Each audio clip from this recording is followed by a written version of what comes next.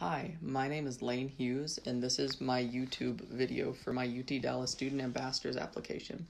When I first saw the question asking me to create a unique video about myself, I looked out my window and thought, how could I make a unique video about myself? Then I looked down at my windowsill, and I realized that I could just showcase all of my personal treasures that I've collected over the years. This video is the product of that idea, and I hope you enjoy it. Starting from the right, I have a dream journal that I've kept up with semi-regularly since the 7th grade. I've got it on the side closest to my bed so I can still reach out for it if I ever want to record my dreams. To the left of that are two frogs, a plastic squirty one and a slightly larger fuzzy one that my Meemaw gave me right before I moved out of the house for the first time. Now, to the left of that is a picture of my dad's side of the family, who are all still back in Mississippi, my home state.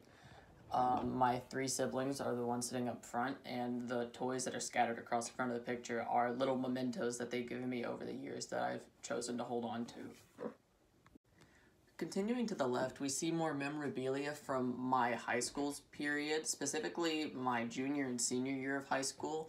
During those 2 years, I attended the Mississippi School for Mathematics and Science, which is a residential public high school back in my home state of Mississippi.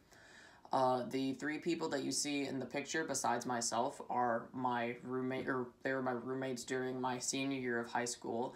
These are some of my best friends, and I still keep in contact with them on a regular basis. Now, towards the front, that's a that's a funny story. You see a bottle of maple syrup from Cracker Barrel. This was our energy drink of choice during long nights of essays and homework.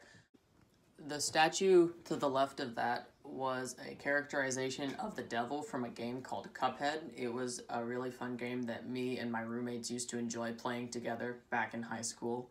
The purple thing just to the left of that is a brain eraser that was given to me by my school counselor, the same school counselor who recommended that I come check out UT Dallas and who eventually got me to come here. Now, to the left, we have some objects that are a little bit more sentimental to me.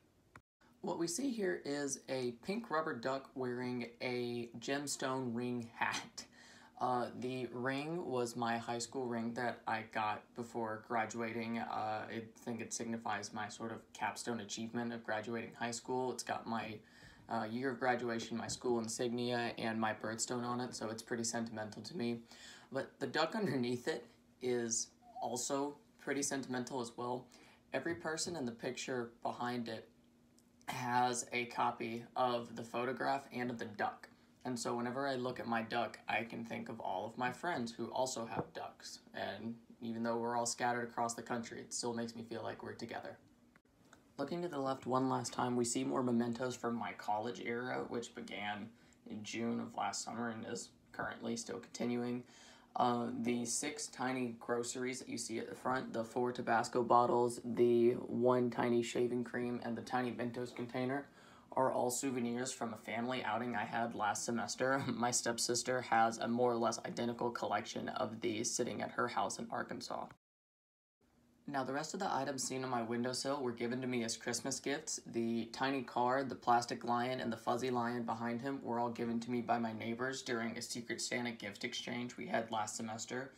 The sheep mug was given to me by my roommate. It's actually a Pokemon called Wooloo, and it's a Pokemon that we both really enjoy playing with.